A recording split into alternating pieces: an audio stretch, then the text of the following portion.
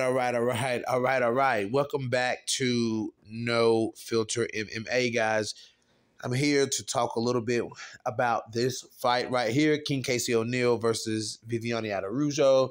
I want to look into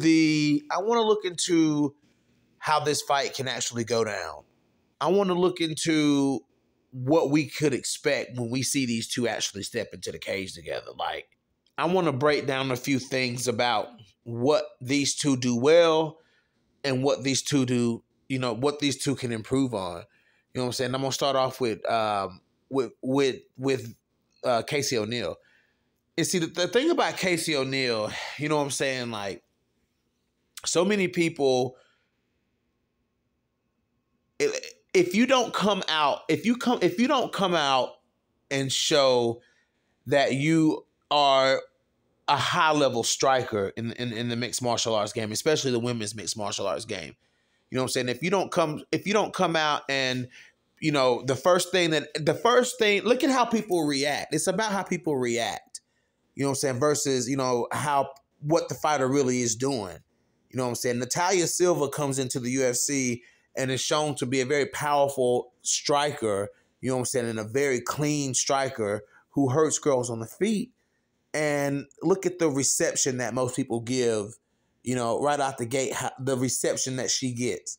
You know what I'm saying? People love Natalia Silva. People are calling Natalia Silva, a future champ, the next champion. You know what I'm saying? People are saying these type of things about, people are saying that Natalia Silva beats people like Katlyn Chookagian. You know what I'm saying? Like, that's the type of reaction that somebody who comes out that's a powerful striker, a powerful, clean, and fast and high-level striker, that's the type of reaction that type of fighter gets. But somebody that comes out like Casey O'Neill, who's not the best striker, you know what I'm saying, but a very high-paced fighter, good grappler, can take people down, can dominate on the ground, and finishes most of her fights by submission. You know what I'm saying? The reception of that fighter is very different.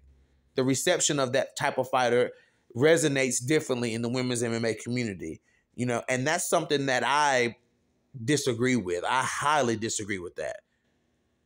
And because what comes with that is a discount of the person's skill set. You know what I'm saying? What comes with that is people saying that this person doesn't stack up to the competition.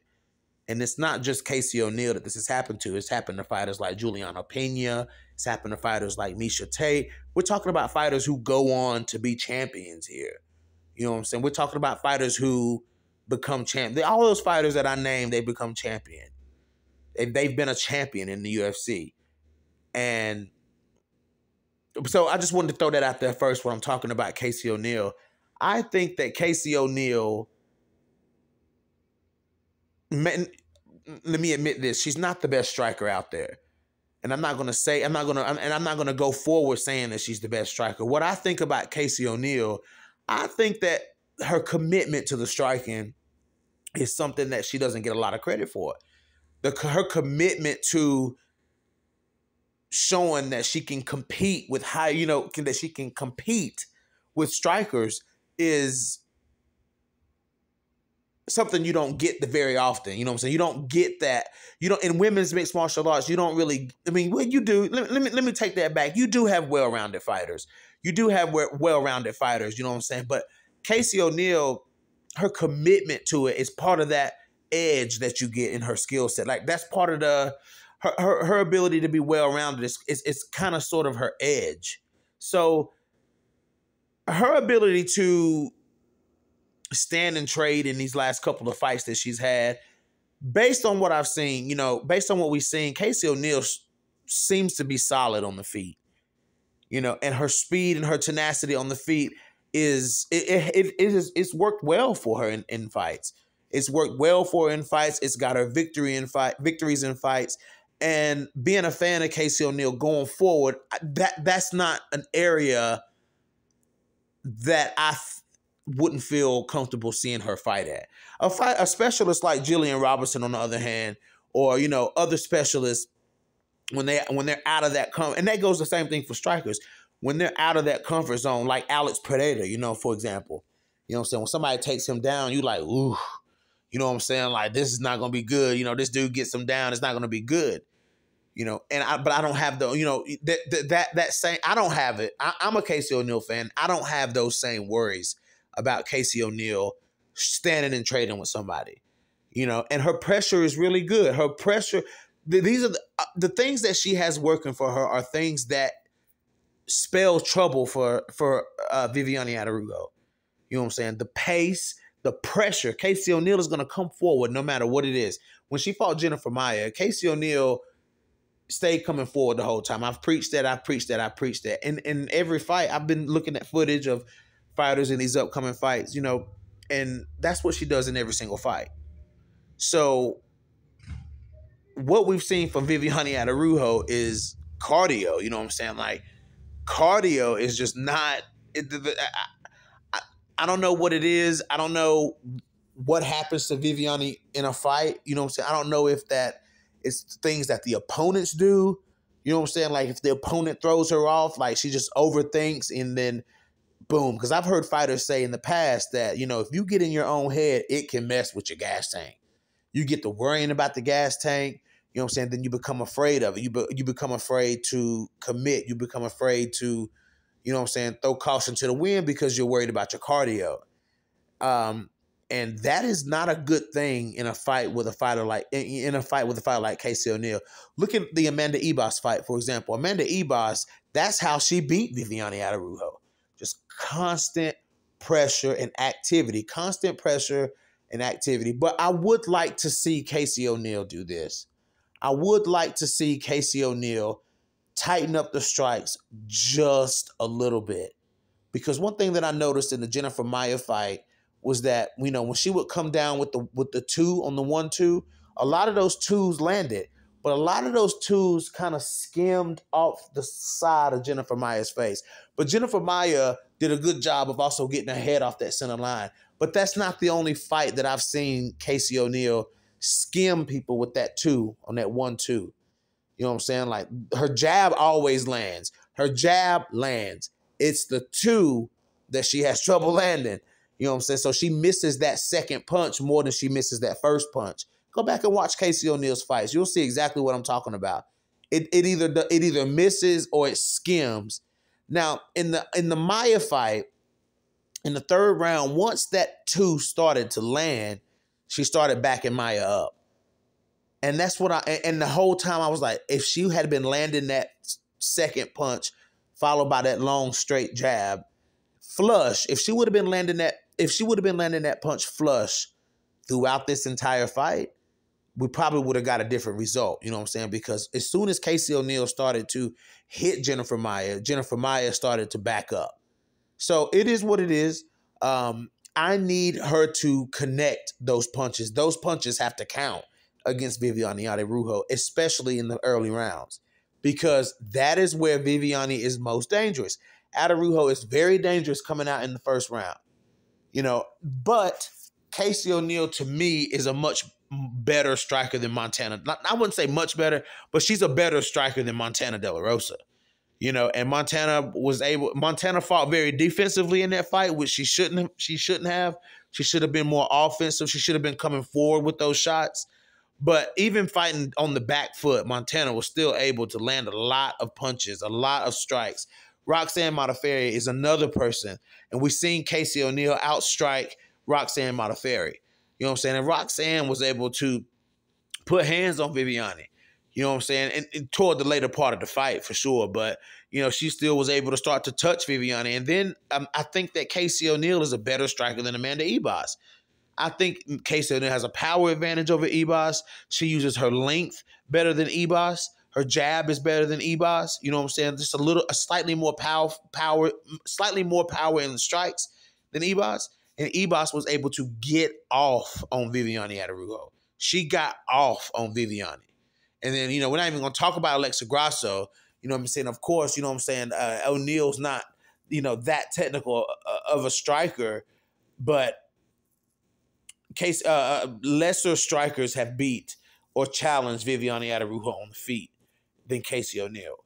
You know, now, I don't think that Casey O'Neill will try to take Viv. I mean, I don't think that. I think that in maybe possibly toward the end of round 2, maybe in the middle of round 2, Casey O'Neill will score a takedown in this fight. You know what I'm saying? Because at that point, we don't. Especially if Viviane doesn't look good in round, going in the round, middle of round 2. If she doesn't look good in the middle of round 2, I expect Casey O'Neill to take her down.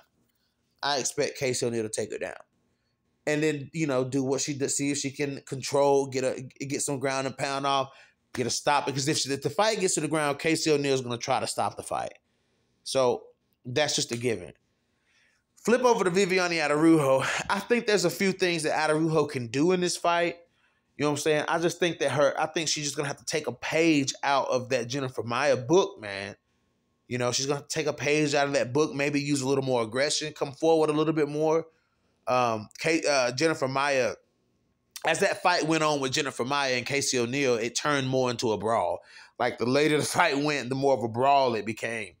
And that's not what Viviane Araujo, should do. She should use clean shots, clean, straight shots, be aggressive with it, and bust up Casey O'Neill. Like, that's the best way to beat Casey O'Neill. But even in that moment, I don't even know if that's enough to really stop Casey O'Neill.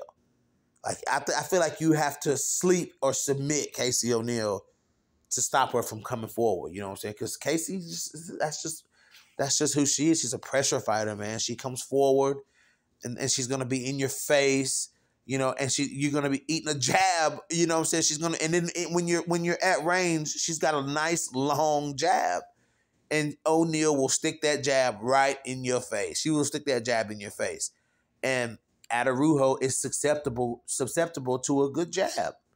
She is susceptible to a good jab. So, I don't. It's hard to see a path to victory for Araujo. Like I said, there is ways that she can win the fight.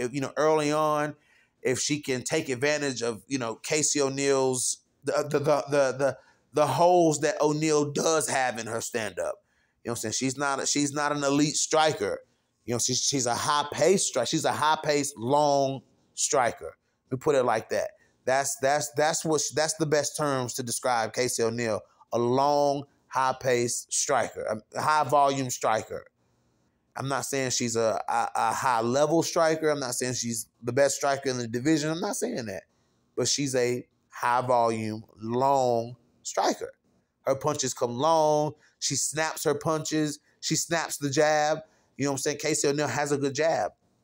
And Viviane Araujo is going to have to not get ate up by Casey O'Neill's jab. And it's the same for Casey O'Neill. Like, she can't let her face get busted up like Montana's was. You know what I'm saying? Like, Montana got busted up in that fight with Araujo from a jab. That was it. It was just a jab. That is the best showing of the damage that you can occur on an opponent with a jab. Montana had cuts. Like, I was like, what in the hell? Like, she had cuts. Nose was busted open. I'm like, damn. And that all came from Araujo's jab. Every last bit of it. So, Araujo has that ability to bust your face up if your defense is not good. And that's somewhere that Casey O'Neill has to work, is the defense. So I've been thinking a lot about this fight, man. This fight has been brewing in my head for the past few days, ever since that went down on Twitter when they were saying, I got a fight booked, and then the post came out or whatever. Like, I'm pretty sure this is going to be the next matchup. So, I just wanted to get my 2 cents on it as far as the fight as a matchup. I just think that the ability to fight 3 rounds, Casey O'Neill is a 3-round fighter. So I really think I'm ready to see her in a 5-round fight. I'm definitely ready to see O'Neill in a 5-round fight, but she's definitely proven to be a 3-round fighter. I'm pretty sure 5 rounds will be nothing for Casey O'Neill to hit. But, it's longevity and just pace and all that stuff, all those tools that Casey O'Neill has, like, it all makes sense for her to win. She's got more in the bag than Viviane Araujo. Viviane hasn't really showed us that. I mean, out of all the fights, she hasn't really shown us that much. She hadn't really shown us that much. So Anyways, guys, let me know how you feel about how this fight could play out. And let's hope we get a date for this fight pretty soon. This is your boy BJ back from No Filter MMA. Drop those comments in the comment section. Hit that like, hit that dislike. And if you haven't already, hit that subscribe button. Sorry for the long video. And your boy is out.